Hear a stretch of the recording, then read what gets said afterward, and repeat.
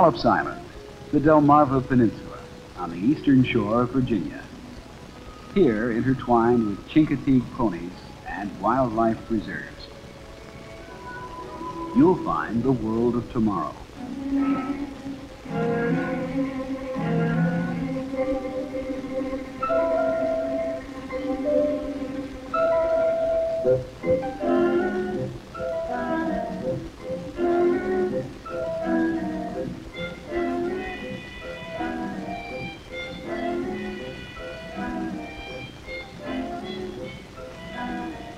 A world where almost every day is the 4th of July.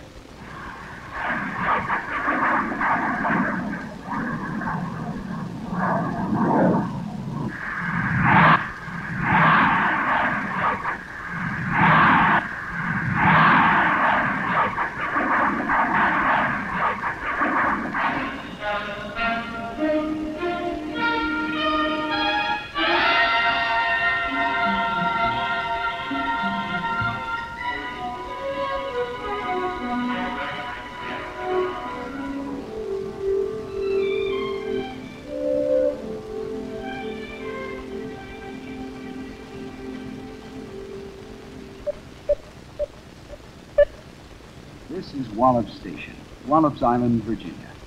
Here, 24 hours a day, monstrous antennae probe outer space.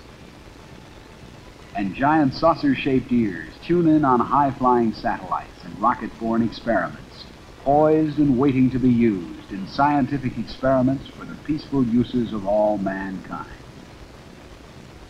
Yet, strangely enough, few people outside those directly connected with Wallops know much about it or what goes on here. Even fewer realize that a good deal of the success of what goes on at Cape Kennedy may depend on the seldom publicized exploits of the men and facilities here at Wallops.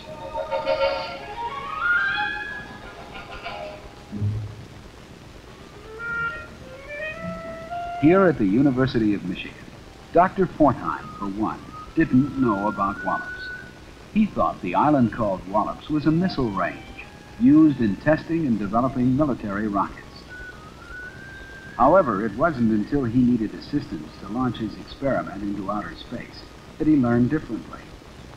A reply to his inquiry for launching assistance explained that the specific function of Wallops is to offer assistance in scientific experiments like the one he planned to conduct, and that Wallops is the only launch facility in the country under civilian control and completely owned and operated by NASA.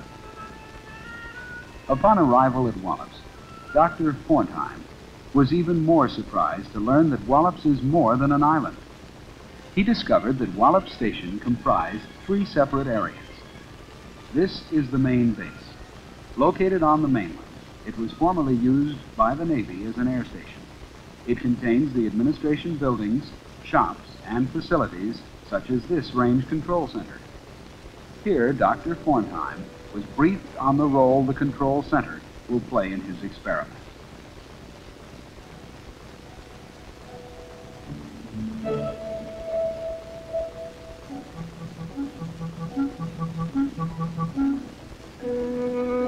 His tour of the main base revealed extensive support facilities.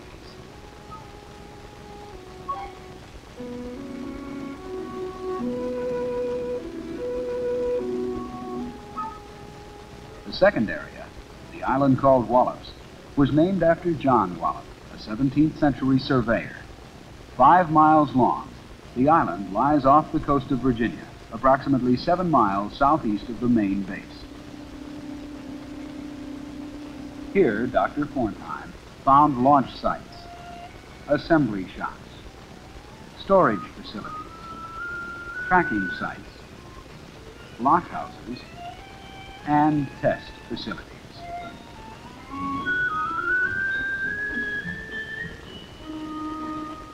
The third area making up the station is this half-mile strip of mainland behind the island. It contains the long-range radar and optical tracking sites. From the initial conference with Wallops engineers, Dr. Fortheim discovered the product turned out at Wallops is service.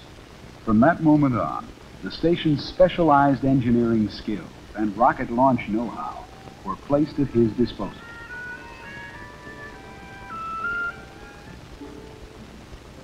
While some worked with his staff on the assembly of the scientific payload, others worked with Dr. Fortheim to assemble the launch vehicle and coordinate facility use necessary to accomplish the job.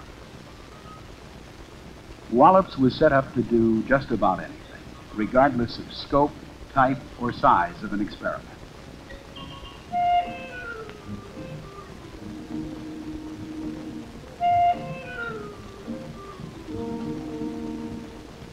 Here, others arranged for the necessary data processing and reduction necessary for the final analysis of his experiment.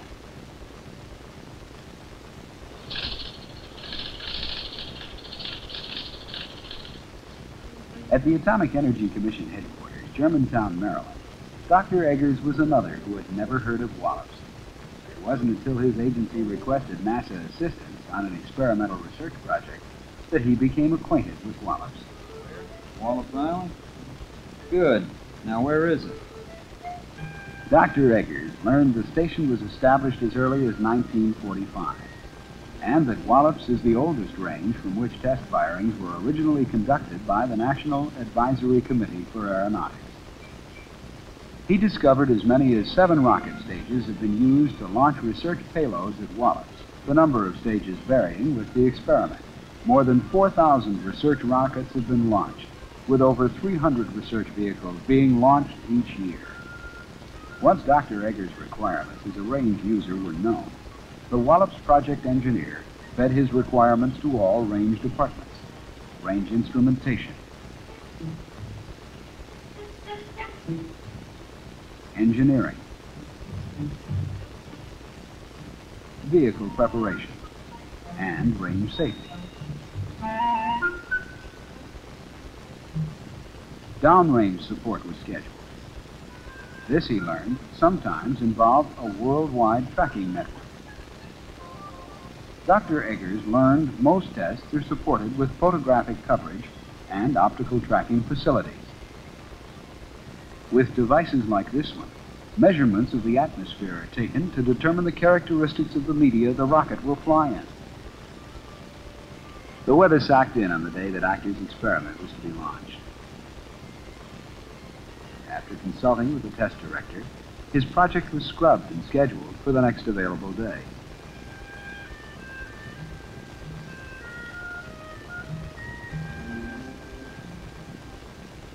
Successfully launched the next day, the information and data were collected, and the Atomic Energy Commission was able to get the necessary information they sought. In general, the rocket-borne experiments flown here at the Wallops Island range are conceived and for the most part designed and built by scientists and engineers in laboratories and research centers all over the country.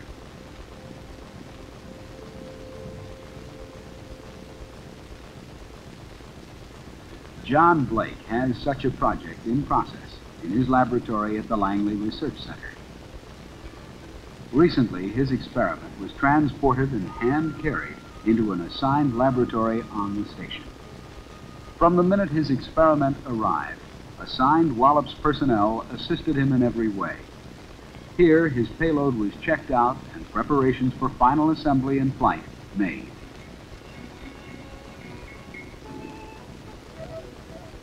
On occasion, Wallops personnel will build special types of instrumentation and equipment needed to complement a payload. Instrumentation and equipment not readily available by other means. Keep in mind the basic mission of Wallops Station is to prepare, assemble, launch, track, and record data in the process.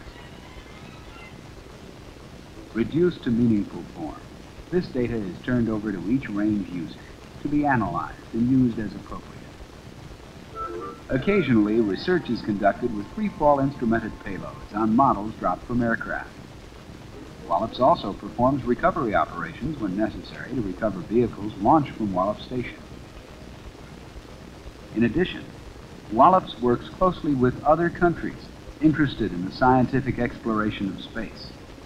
More than 40 countries have sent representatives to observe its operation. Many have sought assistance in establishing a sounding rocket launch facility of their own. And Wallops personnel have been assigned overseas to help with their initial launchings. A number of countries have brought experiments to Wallops in recent years for launching.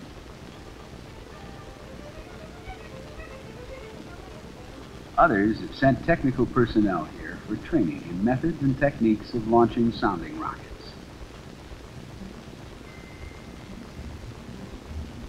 Signor Fausti of the Italian Space Commission.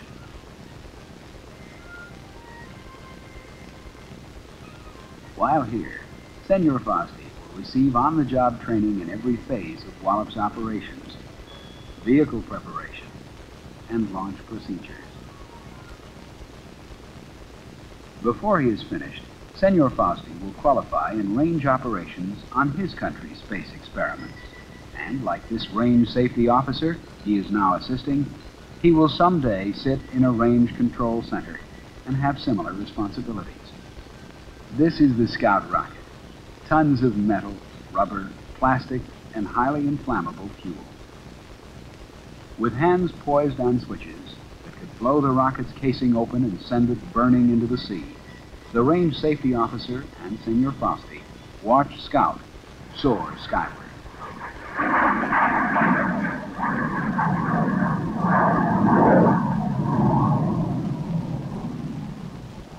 In the event of trouble, it will be this range officer's decision to destroy or not destroy the vehicle.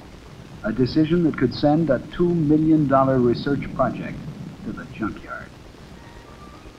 Pouring into the control center via radio and intercom come reports from range safety units, from radar stations, and from range telemetry. Information that tells whether the rocket is performing properly, whether it is headed in the right direction, and much more. This mission is successful, and Signor Fausti and the range safety officer at last can rest easy, as the data from the experiment is recorded and sorted in banks of recorders. Launches are conducted at Wallops night and day, and the public is invited to view launches when they occur. Tours are even arranged. The experiment now about to be launched is Mr. Blake's. He and his staff have worked on this project at Wallops for the past 30 days. The culmination of their efforts is about to take place.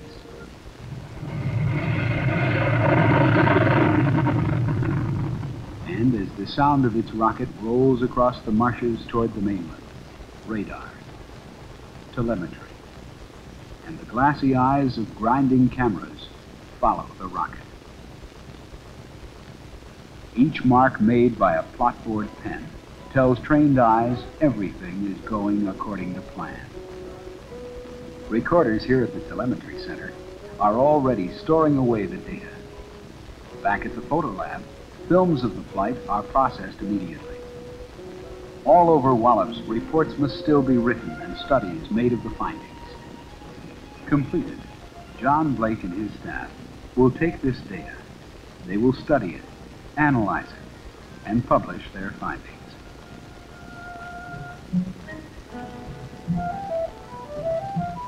For the men at Wallops, what has transpired is all in a day's work. They must now prepare for tomorrow's schedule. And while they do, other engineers at Wallops are meeting with government agencies, universities, and contractors on future long-range projects. They are planning now to be sure Wallops will have the facilities to handle the needs of scientists 4 to 5 years in the future, so that Wallops' main product, then as now, can be service.